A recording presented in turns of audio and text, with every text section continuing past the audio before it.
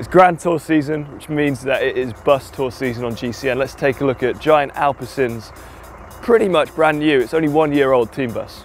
Follow me.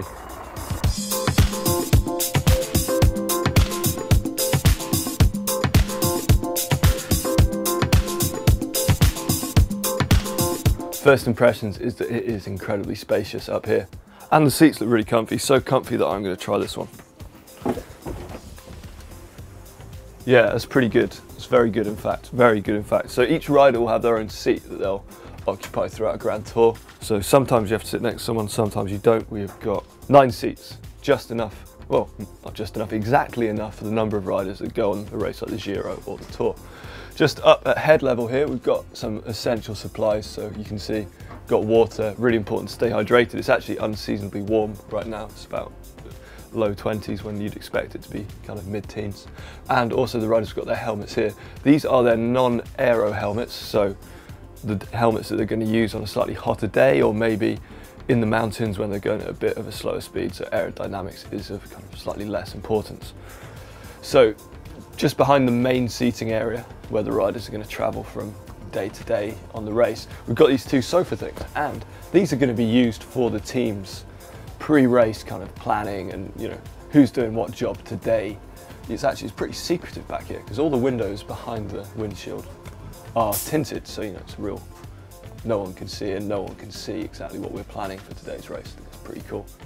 Moving back from the seating area, we have the mini kitchen, and much like the rest of the bus, this is minimalist yet incredibly practical. There's nothing you don't need, but there is everything you need. You've got the little Nespresso coffee machine, got a kettle hiding back there, fruit, but this is the fridge. This is where the riders' kind of favourite snacks hide out, and I think this is always quite cool to see. I've no idea how you open the other side. I'm sure you can open the other side.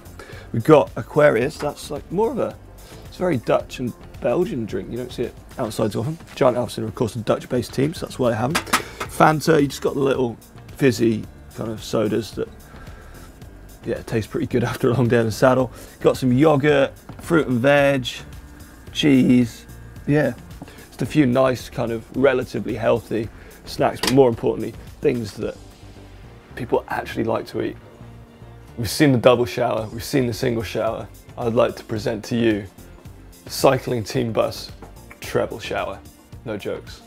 3 showers, all in one block. And you know, of course they were going to have this in the showers, of course. There's no samplers though.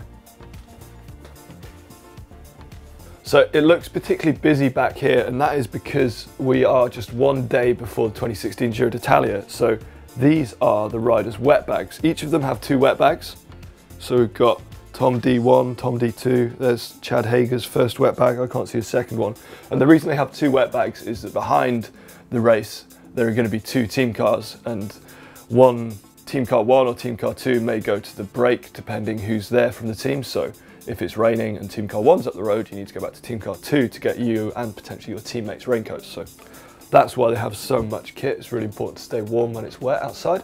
And yeah, they've got them all here. They've got them all here so that they're sorted before the race, and then they just live in the team cars. We also have their giant aero helmets. So you can see these have far fewer vents than the slightly less aero helmets up at the front.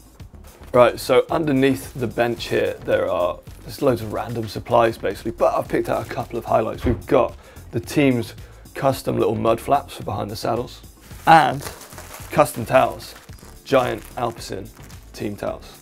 Well, I hope you've enjoyed our look around Giant-Alpecin's pretty much brand new team bus. It's just 1 year old. I think it's very cool. There's something about it being really minimalistic, not having anything extra on board, but yeah, really, really practical. And we're going to end it with a typical Dutch scene. I'm at a bike race in Holland on a Dutch cycling team's bus with wind turbines in the background. If you like this video, don't forget to give it a thumbs up and hit share too.